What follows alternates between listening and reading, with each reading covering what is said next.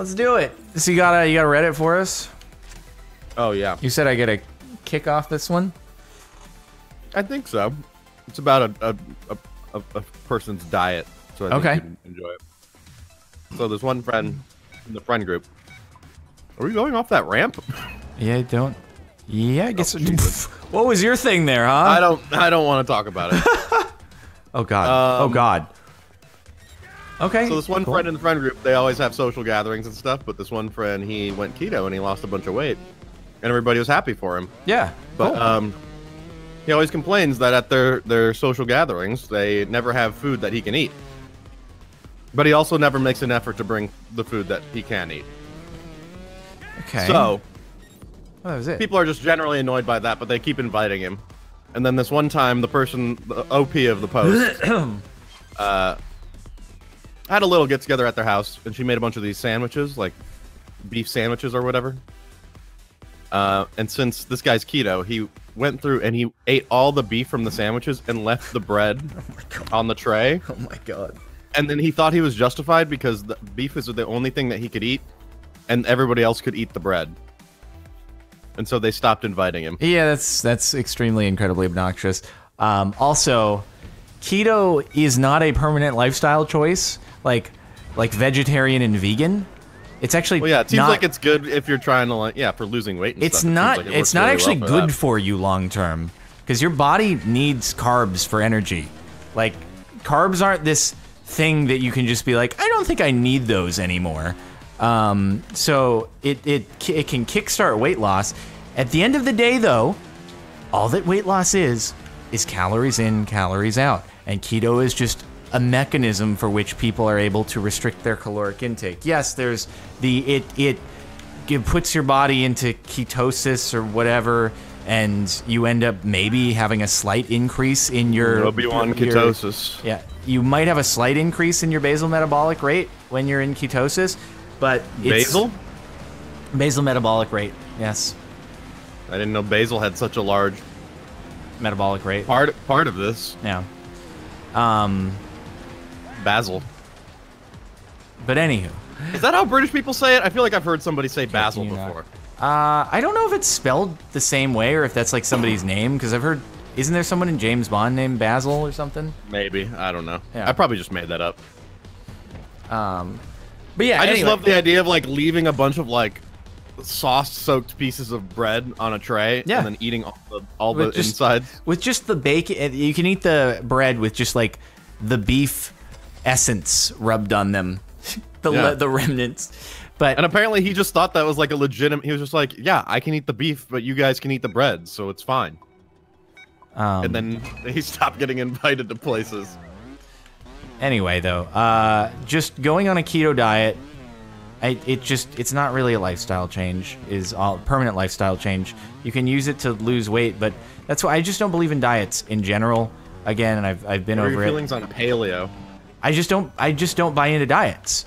You need to. You should eat a healthy mix of all food groups, and restrict your calories accordingly. Like, you can't just shovel unlimited amounts of even the healthiest thing into your body, because you will gain weight from it if you are intaking more calories than you're burning. Like, if you could eat so broccoli has very few calories because it's mostly water. That's what most green vegetables are. But if you were able to eat like 10 kilograms of broccoli a day, you would gain weight on just broccoli. That's all there is to it. Eat healthy foods and eat the proper amount, and you will lose weight. What about celery? Isn't celery like... Yeah, celery is...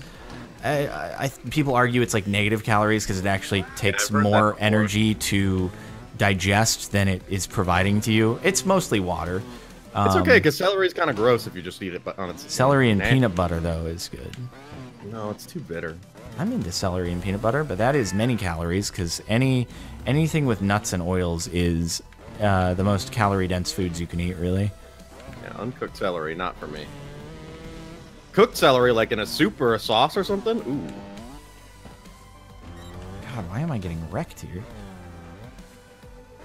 But yeah, anyway, carbs are kind of important. And then I saw someone in chat. I saw someone in chat who was like, "Not if your keto's not just a temporary thing if you're diabetic. And I'm like, look, there's always going to be a medical thing that will go in contrast to something I'm saying, right? But in general, if there is no medical issues that must be accounted for, you just want to eat all types of calories, protein, carbs, and fats. What's your favorite food group? Mine's butt. Okay. I was gonna say pizza, but you went there.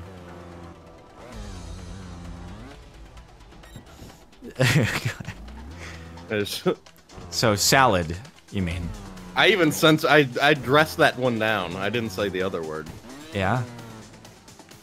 Yeah. What's the other? Ass? Yeah. I mean... Well, now you said it. I could have said That's not like that bad.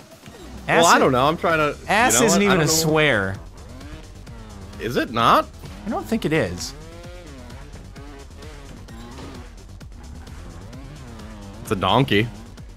I think I've DNF'd.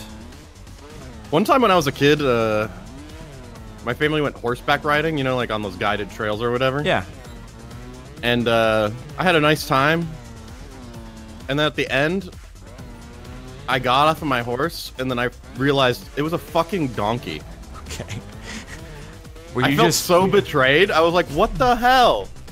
Were you just, like, done dirty and everyone else was actually on horses? Yeah, everybody else had a horse, and I think it's because I was, like, the smallest or something.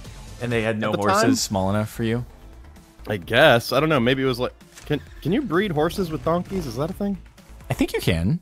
I think they're hybrids. I was about to say a combo word of horse and donkey, but I've played that. Okay. A dorse. Let's go with a dorse. Dorse. Oh, a mule. Oh yeah, mules. That's what a mule is. What a mule I guess it was a mule, not a donkey. That's probably what it was. For some reason, I thought mule was just like another name for a donkey. It's a Moscow. Ooh, that's a good one. Mm-hmm. Tin cup only, though. Copper, actually, you noob. Yeah, sorry, I meant copper. I got my Minecraft alloys mixed up, okay? Even though they're not alloys, those are just elements. But is it copper? I think. Oh yeah, it is. It's copper mug. Yeah. Why is that? Is that like just a tradition thing? I don't know exactly what. Oh god, what the heck? I think it is just a traditional thing. Yeah. Okay, we made it. Good. We good. They did it in Moscow back in the day. You bet.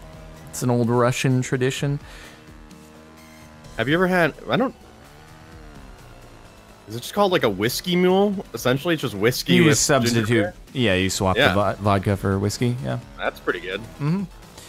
I like all kinds of mules, basically. Ginger beer is like a tier 1 drink, period, even on its own. Yeah, it's pretty good. The thing is... there's varying disappointment things when it comes to drinks. 1, Moscow Mule not served in a copper cup.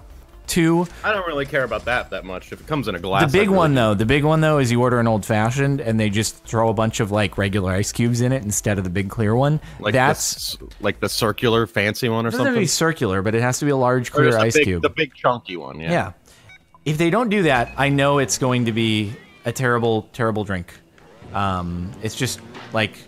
If it's not muddled, I send it back. Well, no. Okay, so there is actually a very direct correlation between how good the drink is made and if it has the single ice cube versus the multiple.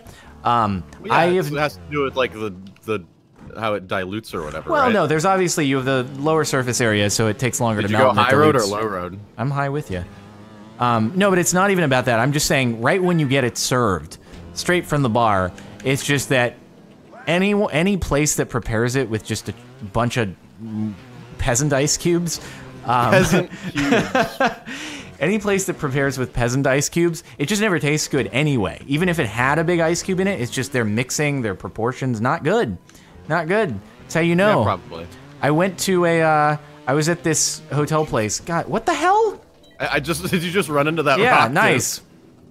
I was in this like hotel lobby a few weeks back and I ordered an old fashioned and it was like, it's a nice hotel. And they bring me a thing, it's just a bunch of peasant ice cubes in it, and I taste the thing and I'm like, Wow, this is the worst old-fashioned I've had in like a very long time. God, no! Oh, sucks to suck. This is ultimate first world problems. Absolutely. That definitely does scream... It doesn't scream mixology. Yeah, dude, you got it. It screams like local bar in your hometown. Yeah. Isn't there something else about like with the way you prepare ice cubes or something like like to make them like clear? You use like hot water and then you put it into the mold. Yeah, and then so you can actually buy a clear ice cube maker on Amazon. I've thought about doing it, but I forget. You have to do something to get all of the air bubbles like bubbled out. It's some like you use distilled water and then it bubbles it out or something. But it's not super easy to do unless you have a machine. Oh, I won. For it. Nice. Yeah, you did. Whatever, dude. Whatever. It's the last time that happens. Even if you take distilled boiled water, though, and you freeze it in the regular tin, it's not going to work. You have to do some other thing. Aren't you not supposed to have distilled water? I think there's, like, varying degrees. But, anyway. Until next time.